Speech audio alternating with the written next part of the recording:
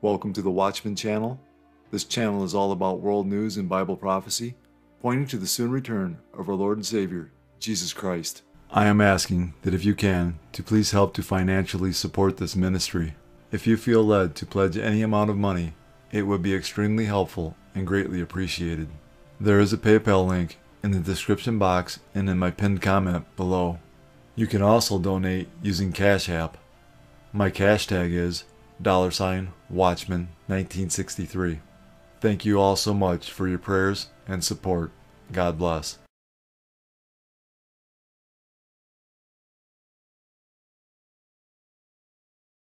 The 5 red heifers are now in a secure, undisclosed location in Israel.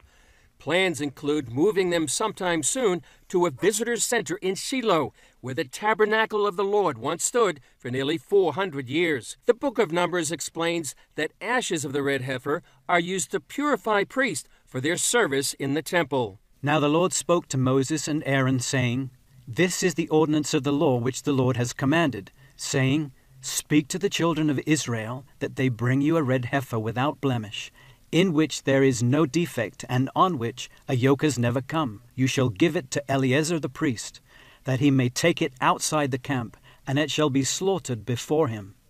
Its offal shall be burned, for the water of purification. It is for purifying from sin. These red heifers are now between 1.5 to 2 years old. To replicate the ceremony mentioned in the Bible, they need to be at least 3 years old, and within that time span, they cannot have a blemish or anything that would disqualify them for the ceremony, even one white or black hair. According to those working on the project, the ceremony of the red heifer needs to be performed on the Mount of Olives and in a place that would have looked directly into where the temple stood. The land I'm standing on, bought 12 years ago, fits both of those standards. It had to be exactly at the front, a place that the priest that made this ceremony can see the Holy of the Holy Place. Rabbi Yitzhak Mamo owns the land here on the Mount of Olives. And we hope that in a year and a half from today, we can make here in this area the ceremony of the red heifer. That actually will be the first step to the temple. Mamo says the ceremony needs priests who have not been defiled by touching anything dead. The Temple Institute actually have 9 pure priests. They didn't born in hospital, okay? They born at home. Because they are priests, so anyway, they don't go to any cemetery. And the parents keep them in a situation that they will not get to any cemetery, not going to any problematic place, and they are pure, and they are waiting. So we have the priest, we have the red heifer, we have the land, and we have everything ready. We just need to wait another 1.5 years. So we believe that it's very likely that the ceremony would happen somewhere in the area of Passover 2024 out to possibility of Shavuot 2024. Somewhere in that timeline, the cows would be old enough and it would be the proper timeline for that ceremony. Byron Stinson of B'nai Israel helped find the red heifers in the U.S. He says these would be the first in 2,000 years, and that the process toward a third Jewish temple began when the Jewish people started their return to the Promised Land from the 4 corners of the world, culminating with Israel becoming a nation. And then in 1948, in one day, they were reborn as a nation, and nobody said that could happen. On May 14th, 1948, a major Bible prophecy was fulfilled concerning Israel, as we read in Isaiah 66:8. Who has heard such a thing? Who has seen such things? Shall the earth be made to give birth in one day? Or shall a nation be born at once? For as soon as Zion was in labor, she gave birth to her children.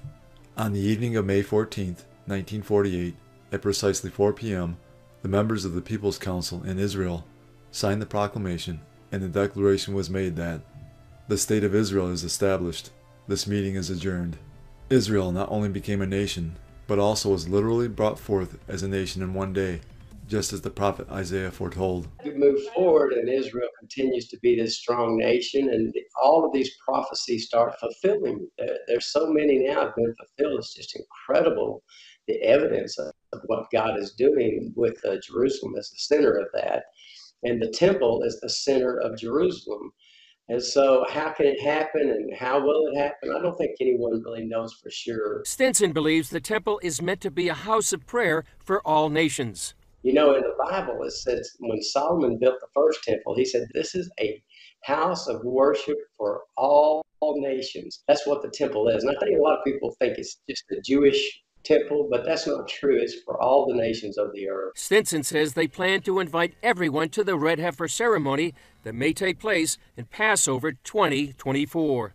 Everything is in place now with the red heifers. As long as they stay pure, one of them stays pure, then we have everything in place, including the priest. Mamo says according to the Jewish sage Maimonides, there were 9 red heifers from Moses to the Second Temple. It's not his way to write, but suddenly he said the tent will make the Messiah. We know that the Messiah will make the tent. Maybe we have the privilege to be one of these people that help the Messiah to do it. So we're waiting. What is the significance of a red heifer in the Bible? And is a red heifer a sign of the end times? According to the Bible, the red heifer, a reddish-brown cow, probably no more than 2 years old, which had never had a yoke on it, was to be sacrificed as part of the purification rites of the Mosaic Law. The slaughtering of a red heifer was a ceremonial ritual in the Old Testament sacrificial system, as described in Numbers 19, 1-10. Now the Lord spoke to Moses and Aaron, saying, "This is the ordinance of the law which the Lord has commanded, saying, Speak to the children of Israel, that they bring you a red heifer without blemish, in which there is no defect, and on which a yoke has never come. You shall give it to Eleazar the priest, that he may take it outside the camp, and it shall be slaughtered before him. And Eleazar the priest shall take some of its blood with his finger, and sprinkle some of its blood 7 times directly in front of the tabernacle of meeting. Then the heifer shall be burned in his sight, its hide, its flesh, its blood, and its offal shall be burned. And the priest shall take cedar wood, and hyssop, and scarlet, and cast them into the midst of the fire, burning the heifer. Then the priest shall wash his clothes, he shall bathe in water, and afterward he shall come into the camp. The priest shall be unclean until evening, and the one who burns it shall wash his clothes in water, bathe in water, and shall be unclean until evening. Then a man who is clean shall gather up the ashes of the heifer, and store them outside the camp in a clean place, and they shall be kept for the congregation of the children of Israel for the water of purification. It is for purifying from sin. And the one who gathers the ashes of the heifer shall wash his clothes, and be unclean until evening. It shall be a statute forever to the children of Israel, and to the stranger who dwells among them. After the red heifer was sacrificed, her blood was sprinkled at the door of the tabernacle. The imagery of the blood of the red heifer without blemish being sacrificed, and its blood cleansing from sin, is a foreshadowing of the blood of Christ shed on the cross for believers' sin. Jesus was without blemish, just as the red heifer was to be. As the red heifer was sacrificed outside the camp, in the same way Jesus was crucified outside of Jerusalem. Hebrews 13:11 and 12. For the bodies of those animals, whose blood is brought into the sanctuary by the high priest for sin, are burned outside the camp. Therefore Jesus also, that he might sanctify the people with his own blood, suffered outside the gate. Many anticipate the birth of a red heifer because in order for a new temple to function, according to the Old Testament law, a red heifer would have to be sacrificed for the water of cleansing used in the temple. So, when a red heifer is born, which is quite unusual, it might be a sign that the third temple will soon be rebuilt. Daniel 9:27. Then he, the Antichrist, shall confirm a covenant with many, who is Israel, the Palestinians, and possibly other Muslim nations, for 1 week, which is 7 years. But in the middle of the week, 3.5 years, he, the Antichrist, shall bring an end to sacrifice and offering, and on the wing of abominations shall be one who makes desolate, even until the consummation, which is determined, is poured out on the desolate. The Apostle Paul tells us what this abomination shall be one who makes desolate is, in 2 Thessalonians 2:4, who, the Antichrist, opposes and exalts himself above all that is called God, or that is worshipped, so that he sits as God in the temple of God, showing himself that he is God. Jesus further expounded on what this abomination shall be one who makes desolate is, in Matthew 24:15-18. Therefore, when you see the abomination of desolation spoken of by Daniel the prophet, standing in the holy place, whoever reads, let him understand. Then let those who are in Judea flee to the mountains. Let him who is on the housetop not go down to take anything out of his house, and let him who is in the field not go back to get his clothes. Scripture plainly tells us that when the Antichrist steps into the soon-to-be rebuilt third temple and proclaims to be God and demands to be worshipped as God, that the Jewish people are to flee to the mountains, and to do so in a hurry. The Apostle John, in a vision, again verifies there will be a rebuilt third Jewish temple, as we read in Revelation 11:1 and 2. Then I was given a reed like a measuring rod, and the angel stood, saying, Rise and measure the temple of God, the altar, and those who worship there. But leave out the court which is outside the temple, and do not measure it, for it has been given to the Gentiles, and they will tread the holy city underfoot for 42 months. The Bible clearly teaches that a third temple will be built in the future. The first temple was built by King Solomon and was destroyed by the Babylonians in 586 BC. The second temple was destroyed by the Romans in 70 AD, and for nearly 2,000 years now it is laid in ruins, with just parts of the temple walls and some of the foundations remaining. Clearly, there needs to be a working, functioning, rebuilt temple for the Antichrist to desecrate. This temple will be taken over, as Daniel the prophet foresaw, by the lawless one, commonly known as the Antichrist, at exactly 3½ years after the start of the 7-year tribulation. This temple will not be the Lord's temple. The glory of God will not inhabit it. The third Jewish temple will be Satan's temple, in which the Antichrist will exalt himself above all that is called God, or that is worshipped, so that he sits as God in the temple of God, showing himself that he is God. Jesus said, as a sign of his coming and the end of the age, there would be an increase in deception, false Christs who will deceive many, wars and rumors of wars, nation against nation and kingdom against kingdom, famines, pestilences, earthquakes, Christian persecution, apostasy, false prophets, and lawlessness, causing the love of many to grow cold. Jesus said all of these signs would come like birth pains. Jesus was likening last days events to a woman in labor. As the labor progresses, the pains increase in both frequency and intensity until the baby finally comes. As we get closer to Jesus' return, all the signs he gave us as a sign of his coming and the end of the age will become more frequent and more intense. All of these signs are manifesting around the world in our time. Now to a major development that could affect the direction of the war in Ukraine. We learned this morning that Chinese President Xi Jinping will visit Russia next week to meet with Vladimir Putin in an apparent show of support.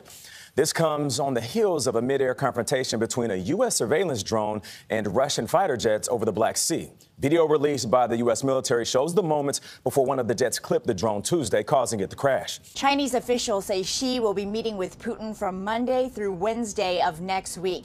It will be their first meeting in 6 months and comes after Xi secured his historic third term as president. This meeting in Moscow also sends a strong message to Washington as tensions between both countries and the U.S. remain high. Chinese President Xi Jinping and his Russian counterpart Vladimir Putin last met in September 2022. Now, just over a year into Russia's invasion of Ukraine, the two world leaders are planning to meet again Monday. Both countries made the announcement Friday, with the Kremlin releasing a statement saying the two leaders will discuss the development of a partnership and will also sign important bilateral documents. This comes on the heels of a report by Politico that Chinese companies have been sending assault rifles, body armor, and drone parts to Russian entities. The shipments took place between June and December of 2022, according to customs data, unconfirmed by CBS News. Just days ago, a Russian fighter jet collided with an unarmed American drone, forcing it to crash into the Black Sea. Video released by U.S. officials Thursday shows the Russians making 2 passes from behind the drone, dousing it in a cloudy stream of jet fuel before clipping it. To demonstrate publicly what type of actions the Russians had taken, we felt that it was important to provide this imagery. CBS News has learned that those Russian pilots were acting on orders from military leaders. And in another development, this morning, Slovakia announced it will join Poland in sending fighter jets to Ukraine in the coming days, making them the first NATO nations to do so. Poland is now the first NATO country to deliver warplanes to Ukraine. Our foreign correspondent, James Longman, is on the scene for us with the latest. Poland will be the first country to give fighter jets to Ukraine. In an announcement yesterday, the Polish President Duda said 4 Soviet-era MiG jets will be delivered to Ukraine in the next few days. They have others to give. They just need to be serviced before they are sent. Now, it's important to say these are some 30 years old. They're nearing the end of their working lives, but they don't need the same amount of training that more advanced planes would. What does this mean for the United States? Well, the White House has said this doesn't affect their calculus. President Biden has already ruled out giving F-16s, but they do say that it is the sovereign decision of each country. And in that vein, Slovakia has this this morning said they want to give 13 of these MiG jets. Meanwhile, the Russians are trying to improve their military capability. They say they want to put hypersonic missiles on every one of their submarines. No word yet on when they're going to be able to do that, but these are the missiles that Ukraine cannot defend against. So obviously worrying for this country. And this morning, after a lot of speculation, we now know that President Xi of China will visit Moscow next week. Russia keen to say that this is a show of support. Now, inside Ukraine, both sides continue to exchange heavy artillery fire as they prepare for new offensives. Many civilians are caught in the crossfire. Remy Inocencio visited a village in the south that is often hit by Russian rockets. 70-year-old Natalia Kogut never imagined war would hit her backyard.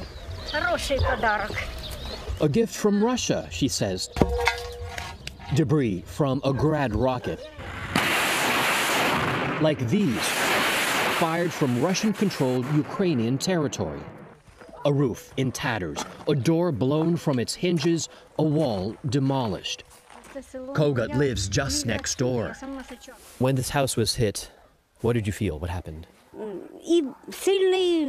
Big explosions. The earth was shaking, and so was my house. At about 7 a.m. when this home was hit, luckily there was no one inside. But not every family, not every household was lucky in this village. Victor Carlin and his wife Luba, both 44, lost their lives. Now orphaned, their teenage daughter Snezhana and her 7-year-old brother in intensive care. This far-removed farming village has no apparent strategic value. Since the war started, half of this village's 600 people have fled. Their children spirited away, mostly elderly left behind. Victor and Luba are the first deaths in this community, caught between two armies. How do you want them to be remembered? Bright, says Elizaveta Rudkovich. The whole village respected them so much. For me, they were the best. Life is fragile, and death random, here on the edge of war. Luke 21:25. And there will be signs in the sun, in the moon, and in the stars, and on the earth distress of nations, with perplexity, the sea and the waves roaring. One of the many signs we are living in the last days, right before the return of Jesus Christ, is nations will be in a state of perplexity or uncertainty over what to do in a difficult situation. This is exactly what is happening in our world today. No president, no government, and a police force without any power. There are now armed gangs in charge of the capital. Haiti is described by its residents as hell on earth. Now the call is rising for a special international force to intervene in the anarchy. Haiti's reputation as a failed state is growing. In January, its last 10 elected senators stepped down, leaving the Caribbean country without a functioning government. The result is anarchy as armed and violent gangs rule the streets. Jimmy Cherizier, whose street name is Barbecue, is known as Haiti's most powerful and feared gang leader. His G9 gang took control of this Haitian fuel depot late last year, while it caused even more misery in a place already described by residents as hell on earth. With little to no organized government, Haiti's embattled police force is virtually powerless. In January alone, 15 cops died battling the gangs. That sparked violent protests from the police themselves. We need a revolution. We need to have a bloodbath. We're in the streets to fight for our brothers and sisters who are victimized by the bandits, and we have to take to the streets every day to get what we want. Protests are heating up in Greece as citizens continue to express their anger over a deadly train accident that killed 57 people. Video from Athens shows a police crane vehicle barreling through bins that were wheeled into the street. A bin appears to knock over a protester. Protesters clashed with police outside of Parliament. Reports say some in the crowd threw explosive devices at law enforcement officers who fired back with tear gas. It's estimated that 60,000 Greeks participated in demonstrations against the deadliest train disaster in their nation's history. Turning now to France, where President Emmanuel Macron has invoked extraordinary powers to bypass the lower house of parliament and force through a plan to raise the country's official retirement age. The move was met with anger on the streets, and that's putting it lightly, where thousands of people took part in demonstrations. Police clashed with protesters as angry workers took to the streets within minutes of the government forcing through unpopular pension reforms. They will see the retirement age raised from 62 to 64. As night fell, some protesters lost no time setting them on fire. The unions have called for stepped-up strikes and more protests. They say they won't stop until the reforms are dropped altogether. Across Paris tonight, protests against French President Emmanuel Macron. Hours after 2 no-confidence motions were filed against his government, protesters gathered at the Place de la Concorde, starting a massive bonfire, clashing with police as they cleared the square. On Thursday, the reaction was swift after President Macron and his prime minister forced the unpopular pension reform bill through parliament without a vote. The bill raises the retirement age from 62 to 64 years old, and Macron argues it's essential to prevent the pension system from running out of money. Now the only solution is to show that the people protest against this law, and this is the only solution we have. In recent weeks, 8 national strikes interrupting everything from gasoline to transportation to garbage collection. All across the city, everywhere you look, the consequences of the strikes are obvious. And out here, protesters say every single night, this is their fight for democracy. And tonight, President Macron facing a backlash that could bring down his government. All right, Lester, this is what's happening right now on the Place de la Concorde. Police are trying to clear the protesters, and protesters say they will stay out on the street until the no-confidence vote, which will likely happen on Monday. Is global chaos the new normal? As anyone can plainly see, the world is in a state of decay, moral, economic, political, every way possible. People are saying the world is out of control and looking for someone, anyone, to rescue the planet. Soon, very soon, a leader will appear on the horizon that appears to have all the answers, to calm the oceans, to bring peace to all the nations. His title will be the Antichrist, and he will be welcomed by millions of those on earth not taken with the rapture. Unfortunately, his true identity will be known soon to those left behind, that his true intentions are death, destruction, and control. So yes, global chaos is the new normal, until the Lord Jesus Christ comes at the end of the Antichrist's 7-year reign of terror and establishes true peace on earth. Tornado sirens blaring across Fort Worth, Texas. The wall of a car dealership in Irving crumbling in the storm. I looked up and you could see it was coming from this way, and then this one was coming this way. It just like quadrupled in intensity with the storm. The slew of warned storms crossing major interstates right in the heart of the evening commute, pelting them with huge hail, some as big as baseballs. The wind flipping this truck. Thankfully, the 2 people inside were okay. As the storm raked the cities, power flashes illuminating the sky. All right, here we go. This is the only way Teresa Garcia can get around to feed her animals and retrieve any of her belongings. A river burst its banks and flooded this rural town in central California on Thursday. People here say the fast-moving flood water destroyed everything in its path within minutes. We're shocked that all this happened as quick as it did. So now we're all, we don't know what we're going to do, because evidently we're not going to be able to come back here and live anymore. So we're going to have to just take our losses. In Southern California, some in the coastal city of San Clemente were forced to leave their apartments as the earth slid away from their backyards. At least 35 out of 58 counties are on a presidential emergency declaration for areas hard hit by natural disasters. The United States West Coast is facing an unusually wet season after 2 decades of drought. It's endangered lives, destroyed homes, and turned roads into rivers. There have been power outages too, and with rain in the forecast, there's likely to be more flooding in the next few days. There are two key prophecies concerning Jesus' signs of his coming and the end of the age that are crucial to discerning that we are living in the last days. The first prophecy is found in Matthew 24:8. All these are the beginning of birth pains. Jesus was likening last days events to a woman in labor. As the labor progresses, the pains increase in both frequency and intensity until the baby finally comes. This is how end-time signs such as wars, famines, pestilences, and earthquakes will occur. They will become more frequent and more intense as we get closer to Jesus' return. The second prophecy is in Luke 21:28. Now when these things begin to happen, look up and lift up your heads, because your redemption draws near. Notice Jesus said when these things begin to happen. Jesus was saying that when you see a convergence of Bible prophecy, look up and lift up your heads, because your redemption draws near. We are witnessing not only the convergence of Bible prophecy around the world, we are experiencing the frequency and intensity of these prophetic events as well. As people try to recover from the impact of Cyclone Freddy, they also have to bury the dead. And as the rain continues, here in the village of Tauchira, they have to scoop water out of grave pits before laying the victims to rest.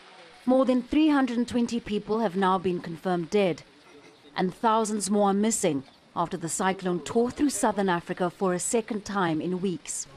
Outside Malawi's commercial capital Blantyre, people in this village have been cut off from their neighbors as roads and bridges lay in ruin. In some parts, there's no electricity or running water. We have people who have been rendered homeless. They don't have food, they don't have clothing, they don't have water, clean water. So it's really bad. We don't even know what people are going to eat for lunch today or even supper. We don't know because we have not yet received any relief item as we speak. Across the country, more than 88,000 people have been displaced, with many sheltering in temporary camps. More rain is expected in the next few days, raising fears of flash floods and more destruction. Berta Santos is helpless. Under the rubble are her children's beds, her sofas and tables.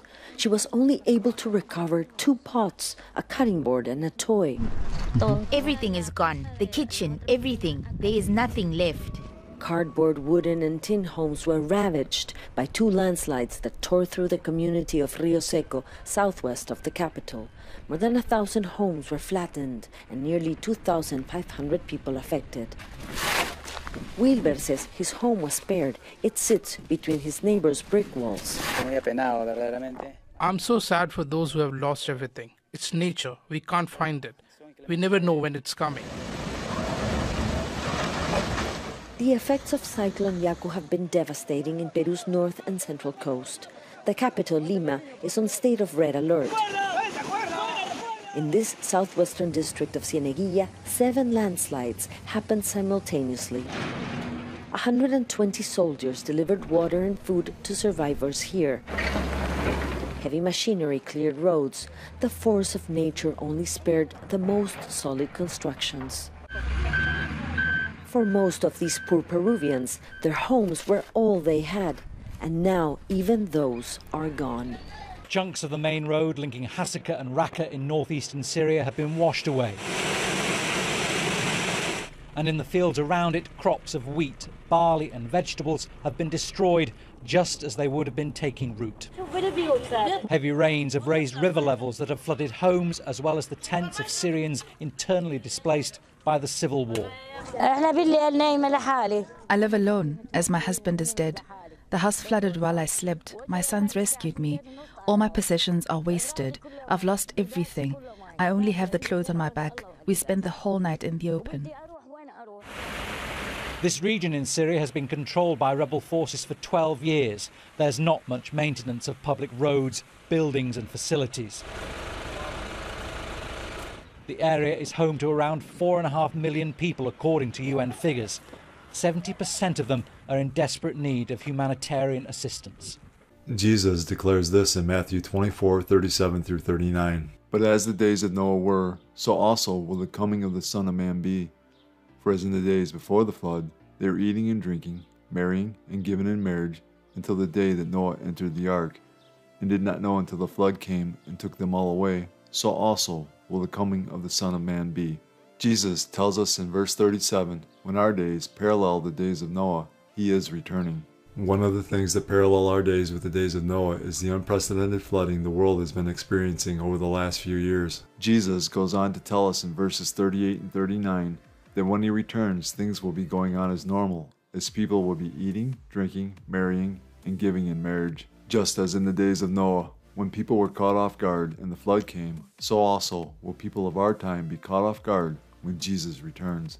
I believe that time has arrived. Luke 17:26 through 30. And as it was in the days of Noah, so it will be also in the days of the Son of Man. They ate, they drank, they married wives, they were given in marriage, until the day that Noah entered the ark, and the flood came and destroyed them all. Likewise, as it was also in the days of Lot, they ate, they drank, they bought, they sold, they planted, they built. But on the day that Lot went out of Sodom, it rained fire and brimstone from heaven and destroyed them all. Even so will it be in the day when the Son of Man is revealed. Just in the days of Noah, when God sent a flood, and in the days of Lot, when God sent fire and brimstone to judge mankind, he is about to send his final judgments on a wicked and unrepentant world. To find out what parallels our days with the days of Lot, we need to go back to the book of Genesis. Genesis 19:1 through 5. Now the two angels came to Sodom in the evening, and Lot was sitting in the gate of Sodom. When Lot saw them, he rose to meet them, and he bowed himself with his face toward the ground, and said, My lords, please turn aside to your servant's house and spend the night and wash your feet. Then you may rise up early and go on your way. They said, No, we will spend the night in the town square. But he pressed them strongly, so they turned aside to him and entered his house. And he made them a feast and baked unleavened bread, and they ate. But before they lay down, the men of the city, the men of Sodom, both young and old, all the people to the last man, surrounded the house. And they called to Lot, Where are the men who came to you tonight? Bring them out to us, that we may know them. The term know them isn't a friendly handshake and how are you. It is to know them in a sexual way. What parallels our days with the days of Lot is homosexuality. The battle of the sexes has finally ended after several million years of jockeying and strife. Men won, conclusively. We know this because yesterday was International Women's Day. That's the day we as a global community celebrate women. But if you looked closely at the women we were celebrating, you may have noticed a lot of them weren't actually women. They were lumpy-looking dudes. And that was not accidental. In fact, it was a brilliant piece of sexual jujitsu. Sun Tzu could have written that strategy. Here you had men who are clearly craftier than they look, somehow convincing a whole lot of otherwise self-aware and highly educated women to praise them as living paragons of womanhood. Think about how hard it would be to sell that proposition. I'm going to steal your identity and then mock and degrade the immutable characteristics that define you as a person. And then as I do this, you are going to smile brightly and applaud and then give a speech about how liberated you feel. How about that? The whole thing is amazing. It's like watching a practical joke. Think we get girls to fall for that? No way! They'll never buy it. Oh, but they did. They bought it, and it wasn't really that hard to sell it. Liberals will fall for anything if they think it is fashionable and progressive. Here's Jill Biden and Secretary Tony Blinken handing out an award on International Women's Day to a dude in makeup. In Argentina, Alba Ruada is a transgender woman who was kicked out of classrooms, barred for sitting for exams, refused job opportunities, subjected to violence, and rejected by her family. But in the face of these challenges, she worked to end violence and discrimination against the LGBTQI+ community in Argentina. Did you see Tony Blinken fight the natural urge to flinch as that guy kissed him? There's no flinching allowed on International Men in Dresses Day. That might spoil the intended message for the audience, which is, hey, ladies, meet your new hero. And they do welcome the guy. They clap like seals. Notice that all the women's awards these days seem to be going to men. Here you have Richard Levine put on an admiral's uniform with a skirt and become USA Today's Woman of the Year. William Thomas wears a one-piece bathing suit and gets nominated for NCAA Woman of the Year. Then some guy who calls himself Faye, with an E, was Hershey's Women's Day honoree, and so on. So the men are taking all the prizes set aside for women. But that's not all they're stealing. They're also taking what progressive called lived experiences. So anyone can throw on a halter top. But the real dividing line is biology. Only actual women can have menstrual cycles. Oh, not anymore. Anything a woman can do, a man can do better. That's the slogan of the trans movement. And that includes getting cramps. Watch this. Why? Stop. Why is this thing not hot? I swear to God, if anyone says welcome to womanhood, I'm gonna lose my. Talk about mansplaining. That's the ultimate mansplaining. Some guy, ladies, at a certain time each month, your tummy may hurt a little. Let me tell you about it and what to do when that happens. It's too funny. Of course, if men can get their periods, by definition, they can also get pregnant. And that's why we need legal abortion, so men won't be forced into back alleys. Watch law professor Kiera Bridges explain. You've referred to people with a capacity for pregnancy. Would that be women? Many women, cis women, have the capacity for pregnancy. Many cis women do not have the capacity for pregnancy. There are also trans men who are capable of pregnancy, as well as non-binary people who are capable of pregnancy. So this isn't really a women's rights issue. We can recognize that this impacts women while also recognizing that it impacts other groups. Those things are not mutually exclusive, Senator Hawley. Oh, so your view is that the core of this right then is about what? So I want to recognize that your line of questioning is transphobic, and it opens up trans people to violence. Denying that trans people exist and pretending not to know that they exist. I'm denying that trans people exist by asking you if you're talking about women having pregnancies? Do you believe that men can get pregnant? No, I don't think women can get So pregnant. you are denying that trans people exist? So here she is telling Senator Hawley, stop defending the matriarchy, Senator. Abortion is between a man and his doctor. Hands off men's bodies. Abortion is for the men. Well, the media agree, by the way. So we've all been talking about what the Dobbs decision means for women, but it also matters for non-binary and trans birthing people. So I went to Atlanta, Georgia to hear from one trans man about his experience with abortion. Do you believe then that men can become pregnant and have abortions? Yes. Trans men and non-binary people do become pregnant.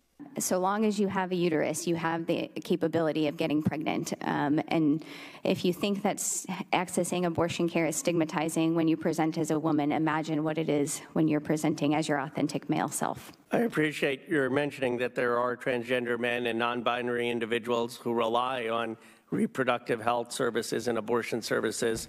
We got them to make abortion all about men's bodies. We got them to watch TikTok videos where some dude lectures them about menstrual cramps. We got them to give all the ladies' awards to men and feel virtuous as they were doing it. It is the funniest practical joke ever. Of course, it eliminated an entire category of humanity, women. God gives mankind a dire warning for the acts of homosexuality in 2 Peter 2:6, and turning the cities of Sodom and Gomorrah into ashes, condemned them to destruction, making them an example to those who afterward would live ungodly. Romans 1:28-32. And even as they did not like to retain God in their knowledge, God gave them over to a debased mind, to do those things which are not fitting, being filled with all unrighteousness, sexual immorality, wickedness, covetousness, maliciousness, full of envy, murder, strife, deceit, evil-mindedness. They are whisperers, backbiters, haters of God, violent, proud, boasters, inventors of evil things, disobedient to parents, undiscerning, untrustworthy, unloving, unforgiving, unmerciful, who knowing the righteous judgment of God, that those who practice such things are deserving of death, not only do the same, but also approve of those who practice them. The phrase debased mind is found in Romans 1:28 in reference to those whom God has rejected as godless and wicked. The Greek word translated debased is adokimos, which means unacceptable, that is, rejected, by implication, worthless. The debased are those whom God has rejected and has left to their own devices. The signs of Jesus' soon return are so strong now, and the evidence is so clear, that any person willing to accept the truth can see that the end of the world, as we know it, is near. For God so loved the world, that he gave his only begotten Son, that whoever believes in him should not perish, but have everlasting life. For all have sinned, and fall short of the glory of God. But God demonstrates his own love toward us, in that while we were still sinners, Christ died for us. For the wages of sin is death, but the gift of God is eternal life in Christ Jesus our Lord, that if you confess with your mouth the Lord Jesus and believe in your heart that God has raised him from the dead, you will be saved. These are the ABCs of salvation. A. Admit that you're a sinner. B. Believe in your heart that Jesus Christ died for your sins, was buried, and God raised him from the dead. C. Call upon the name of the Lord, and you will be saved. Jesus paid the price for mankind's sin. He has provided a way to spend eternity with him and the Father. All you have to do is believe in the Lord Jesus, and you will be saved. God has already done all the work. All you must do is receive, in faith, the salvation God offers. Fully trust in Jesus alone as the payment for your sins. Believe in him, and you will not perish. God is offering you salvation as a gift. All you have to do is accept it. Jesus is the only way of salvation. That being said, we must repent of our sins. While repentance is not a work that earns salvation, repentance unto salvation does result in works. It is impossible to truly and fully change your mind without that causing a change in action. In the Bible, repentance results in a change in behavior. Repentance, properly defined, is necessary for salvation. Biblical repentance is changing your mind about Jesus Christ and turning to God in faith for salvation.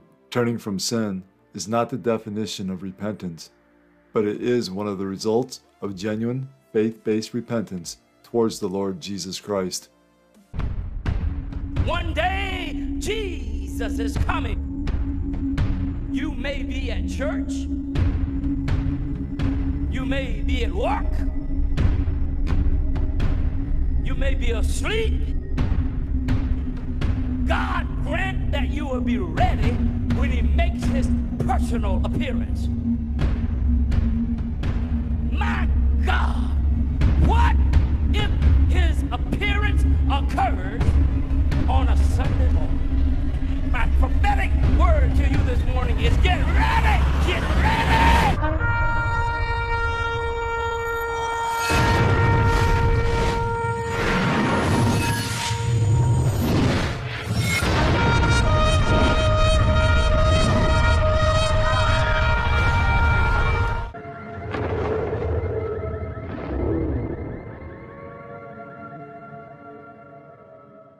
Time is short. Call upon the name of Jesus today.